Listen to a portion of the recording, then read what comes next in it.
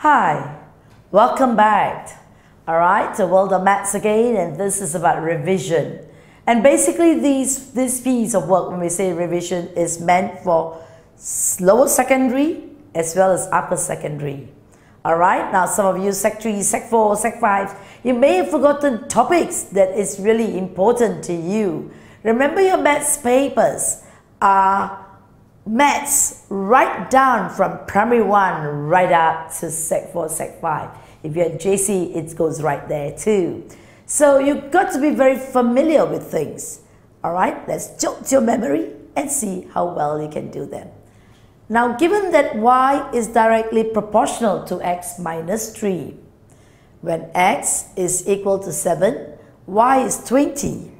Now, I like to put this given that, okay? And when you put it given that, you should put a comma here, and this should be a small w, English. Find the relationship of y and x, and the value of x when y is equal to 50.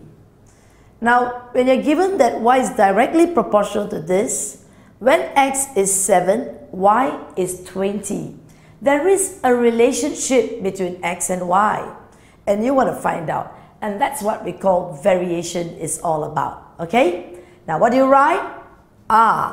Y varies directly. So you see the word directly, so you put here x minus 3.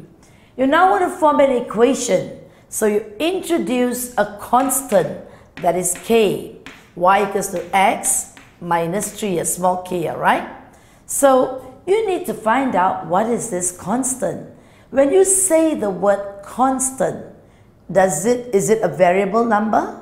It changes? No. It is a fixed value. No matter whatever values that x and y can take, k is a constant. You introduce it, alright, to make from a variation into an equation. Now, this vital information here will help us to find what k is. When x is 7, y is 20. So you put it 20. X, you are 7. 7 minus 3. So we can find out that you've got 4k here. 4k is 20. Hence, your k equals to 20 divided by 4. You get a 5. So therefore, what is the relationship? Your y equals to what? K is 5. It's a fixed value, as I've said. And this is the relationship. Alright, let's test it. Hey, when x is 7, 7 minus 3, you get a 4. 4 times 5, 20. We got it anyway from that. Next, what is the value of x when y is minus 50? What is x? Alright, there is a relationship, a direct relationship. So, what do you say? Part 2. Alright, when y is minus 50, you want to find out what is x. So let's look at it and say x. Where are you?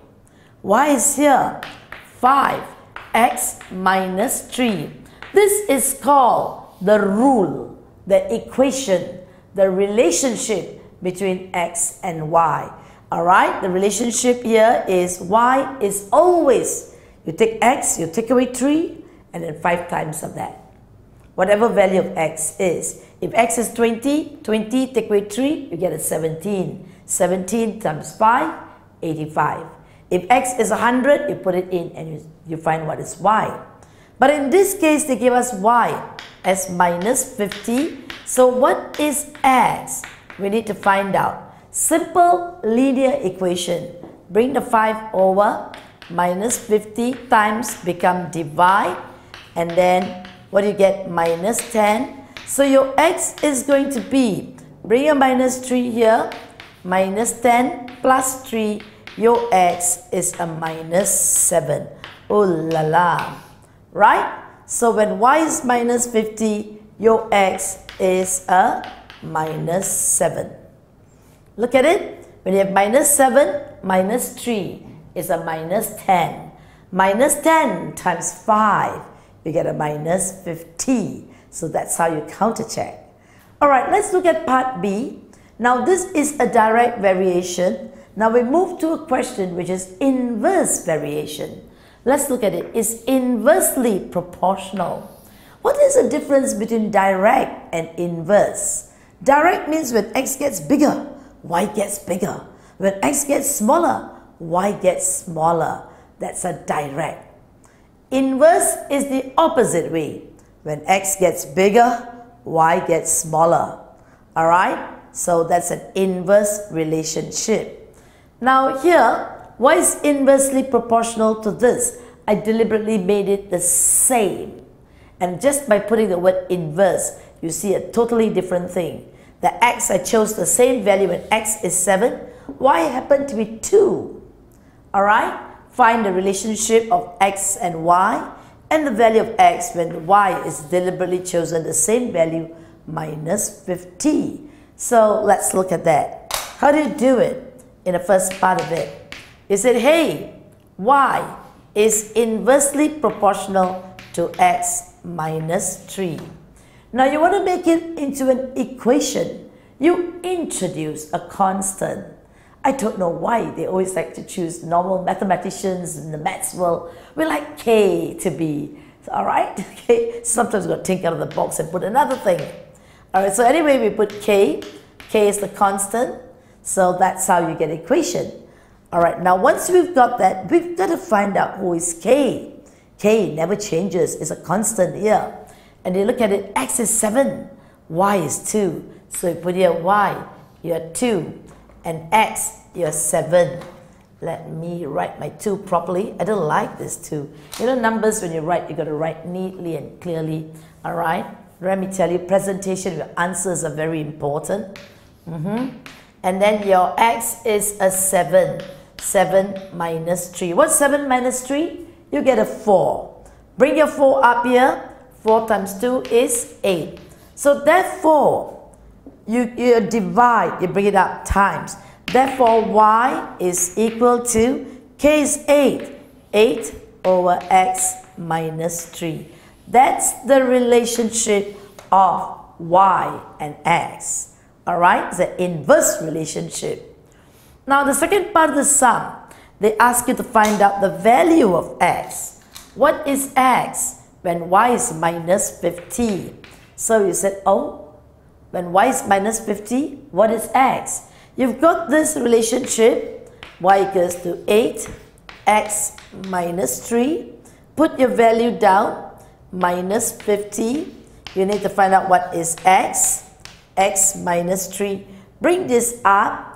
You get a minus 50 times x minus 3 equal to 8.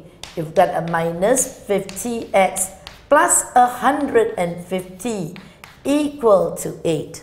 Right, my dear? Bring the 150x over. Alright, 50x over become a plus. Bring the 8 over. Alright, 150 minus the 8 is equal to 50x. That's 142. And all you need to do is to divide by 50. Alright, you've got how many holes? You get 2 holes, 42 over 50. Now reduce the 42 over 50, divide by 2, you get 21 over 25. Oh la la. So you can put it as 2 holes, 21 over 25. That's your x. Now just out of curiosity, how do you change 21 out of 25 to decimal? What do? Yep, you multiply it up and down by 4. Excellent.